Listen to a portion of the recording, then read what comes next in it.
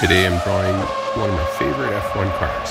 It's Fernando Alonso's 2006 Renault Formula 1 race car, the R26, and I'll be sharing the process with you guys. I'm using these two reference pictures. I'm using color pencils on Fabriano Watercolor Paper. A full list of the materials is going to be in the description, so you can have a look there. Because of the size and how detailed this drawing is going to be, I'm using a projector to do my outlines. I'm making a carbon copy that I will transfer onto the paper later. My reference isn't the best. I will still need to redraw a lot of the car freehand once the carbon copy's down. There are many different ways to get your outlines done. I'm using this method here because it's the quickest and I want to get to putting the color down as soon as I can. And although this is quicker, this whole process took about 2 hours from start to finish.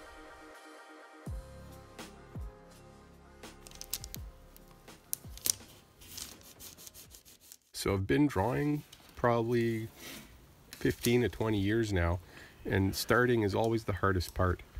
There's so much doubt, like, am I going to screw this up? I already put so much time in, I don't want to have to restart. I'm not sure how it's going to look in the end. What am I doing? All those kind of thoughts. But I trust the process and the journey and kind of just have to get on with it, sort of like ripping off a band-aid really quick. Just do it and hope for the best.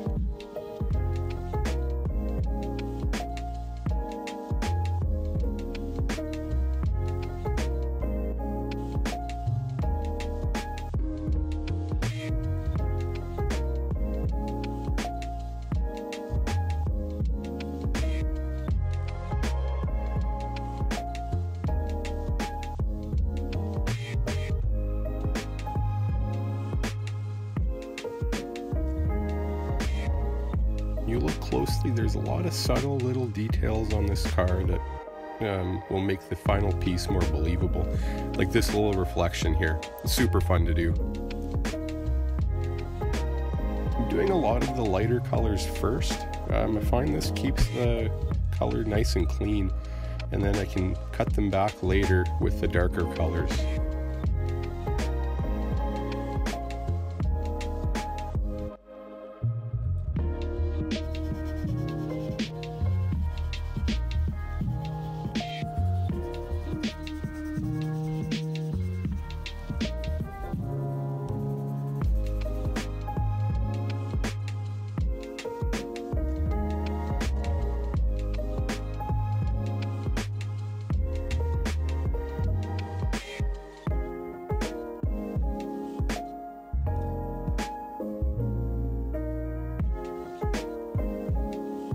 Unlike what a lot of online tutorials seem to say, I tend to work from dark to light. Prismas are unique in that way and kind of cool, and I find that I get a better blend that way. Once I'm happy with the overall value, I'll go in and burnish the final area with a color pencil to even the blend out. I rarely, if ever, use a colorless blender. This part was really tricky. I was very scared I'd screw the whole thing up right here. These logos are so tough and they're so in your face that you kind of have to get them right. Luckily, I think they came out all right, although there's still some room for improvement, I think.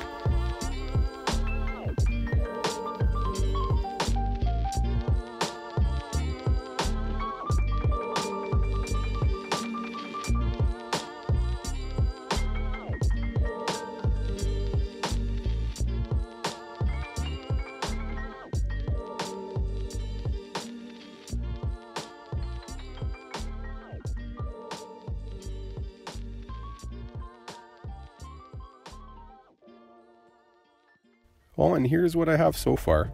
It's just over 6 days and 10 plus hours in. I hope to finish this piece for the next video. If you made it this far in the video, thank you.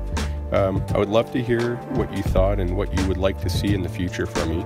Oh, and if you haven't already, subscribe. It really helps out.